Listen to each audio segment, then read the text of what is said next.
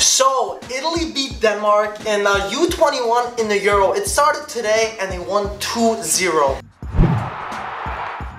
What's up, everybody? I'm Marco Messina. And I'm Michael Cantaris. And welcome back to Italian Football TV, where, like Michael said, Italy just got a nice 2-0 victory with an amazing goal from Pellegrini. Oh, nice bicycle kick. That was Michael, amazing. show them how it went. It was like one of these. One of those, something like that. That's what we're talking about. And the second goal came from Petagna. Both goals did come in the second half, as it wasn't the most entertaining match. It was pretty boring, but in the second half, Italy did the job, got a 2-0 victory, and are tied at the top of the table in their group with Germany, who also got a win earlier today against Czech Republic, a 2-0 win, so they're even on goal difference. But yeah, like I was saying, not the most entertaining match, filled with some drama of Donnarumma, who during the match in the first half, a group of Milan fans threw some fake money at Donnarumma while he was in goal.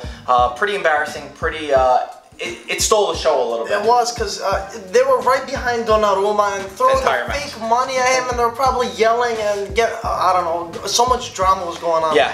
Anyway, one of the positives that I saw was the captain Benassi. I thought he had a good game, as well as Gagliardini. Overall, it wasn't great, but those two stuck out for me. And also Federico Chiesa, who came in the match, and he brought a spark of creativity, which for me, Bernardeschi was not doing anything in this match, and Chiesa did do that. And the first matches are always very hard, though. Italy is not good at starting off tournaments well. No, they're usually on the back foot. But yeah, like you were saying, Chiesa also got the assist for Petagna for the second goal. And he had a few shots. He was very electric on the left wing over there. Yeah, but overall, what did you think about the match? It was boring, but they got the job done at the end of the day. They won 2-0. Kind of comfortably, I guess. The defense was pretty good. They have a pretty nice defensive line. But I feel like Denmark just wasn't that good, to be honest. I feel like they didn't do anything. And maybe it's because we hyped the game up a little bit, too. Well, like, we're so excited with that lineup. I think that starting lineup was amazing. It was beautiful. It was star-studded, but yeah, wasn't a lot of fluidity. Got better after the goals, I think. It opened up after they scored the 2 goals. In the